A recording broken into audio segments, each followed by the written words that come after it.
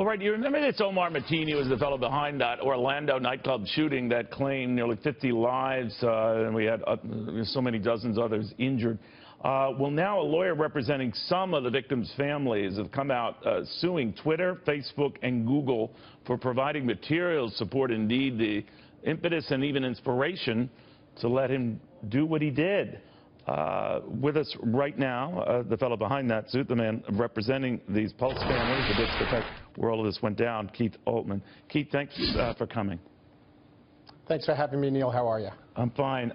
The gist of this suit, if I hear it correctly, is that Twitter, Facebook, Google, through YouTube, provided the means to inspire and then elevate the attacker's attack, right? That's correct, Neil. At my firm, 1-800-LAW Firm, we've been looking at this issue for quite some time.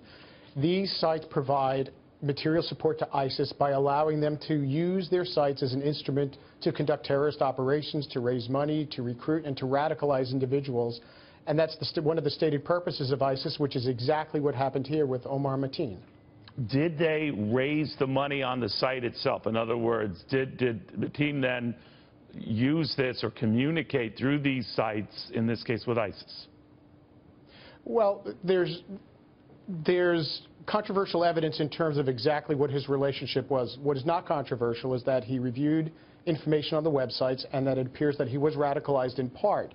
But the whole claim is not based on the direct relationship between Google, Facebook, and Twitter and the Orlando shootings, is that they provide material support to ISIS. And since ISIS' stated goal was to recruit and radicalize people like Mateen, that makes these companies liable. So it doesn't have to be a direct connection, but a relationship. But that could be a stretch, right? I mean, you could be saying the same of game makers like Xbox or PlayStation that have particularly violent games would inspire violent behavior later on in kids who are predisposed to that. Is that fair? Not at all. That's not even what we're saying. One of ISIS's absolute stated purposes is to recruit and radicalize. They then use these tools to do so. These companies know that their tools are being used for this purpose, and there are things that these companies can do to help lessen the ability of ISIS to use their tools. That's the connection. An Xbox game, I don't think anybody would argue that it was the intention of the creator to make people go out and commit violence. But how do you draw the line at just Xing out ISIS operatives or anything that comes from ISIS, even in a third-party way, over a site without screening that site and even censoring that site? Isn't that what these guys are afraid this leads to? Well, first of all, these companies do censor as they see fit. There is no First Amendment right to post things on these sites. So censorship is there as they see fit.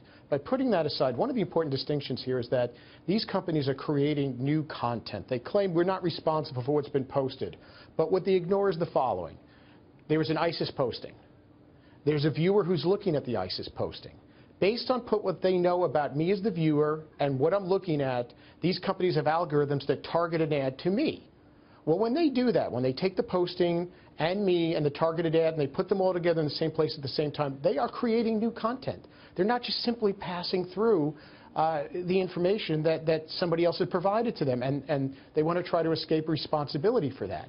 So what you have here is a situation where these companies are profiting from this targeted advertising, and at least in some cases it appears that they are sharing referring to the advertising itself, not to the fact that you know, an ISIS sympathizers that it might be communicating or socializing on, let's say, Facebook.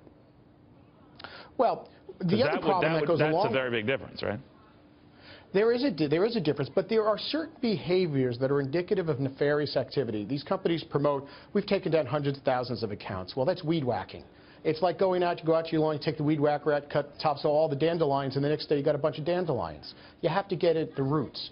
And what you see here, and this is very clearly pointed out in the complaint, there was an individual, Driftwood 146. He'd been taken down 145 times before that.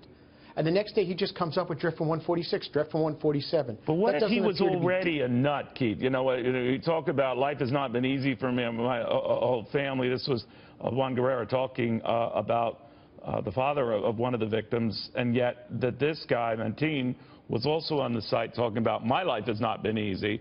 dealing with prejudice that I've encountered, and how that gets elevated when it's apparently emboldened by a terrorist group when he's already a nutcase. You know what I mean? He's already crazy. So why pour fuel onto the fire? It's like the old eggshell defense. You know, people come as they come. The point is, this is not about... But others have been exposed to the same materials. Believe me, I'm not condoning it. But others have been privy to the same material.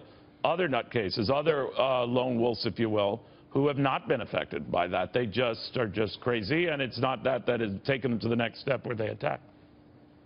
That's true, but that doesn't mean that these companies should not do what they can reasonably do to prevent ISIS from using their sites as an instrument to conduct operations. That's all we're asking for. You and I are held to a reasonable standard. We're supposed to do reasonable things. These companies have hid behind Section 230 of the Communications Decency Act, claiming we're not responsible for anything that goes on our, anything that goes on our site. We can act recklessly, and there's nothing you can do about it. All right, but this guy it's fair to say he was radicalized, it seemed, in many already. Maybe more so after being on Google or Facebook or Twitter, what have you. Are you arguing that those sites tipped it to the crazy, murderous guy he became? What we're saying is that it contributed in part to his actions on that day. Whether it was the sole cause or a partial, contributed, that's something that will be found out down the road. And we're going to have to take a look at the entire situation. Right. But yes, it could contribute, and people have responsibility. I mean, this is just simply saying to these companies, do what you can reasonably do. After they've done what they can reasonably do, then we can get down to the nitty-gritty details of whether he would have done this anyway or not. But we don't even get there because these companies just stand back and say, it's not our problem. We have a get-out-of-jail-free card. And I think it's unacceptable that these companies should just simply hide behind this Section 230, not do anything, and endanger the lives of Americans when they could do some things that could substantially mitigate. Keith Altman, watch this one closely. It's a fascinating legal argument as well. Keith Altman, the man leading this charge. We have a lot more after this.